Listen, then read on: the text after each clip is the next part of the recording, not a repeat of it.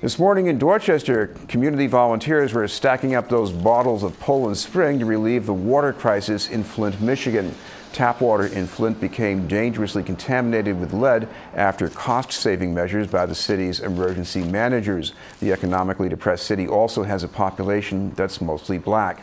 Organizing for this morning's send-off was led by the Black Community Information Center. What you have now is a situation where they cannot use the water at all, and so they're depending on not only internal resources from the state, but outside support, such as the one we're doing here in Boston. It's important for us to, support each other in time of crisis.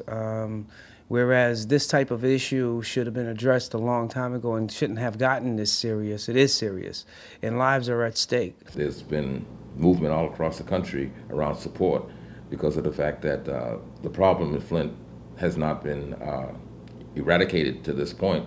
And so there's still a high level of desperation down there. So that's why we're sending the trucks out to do our part here from Boston.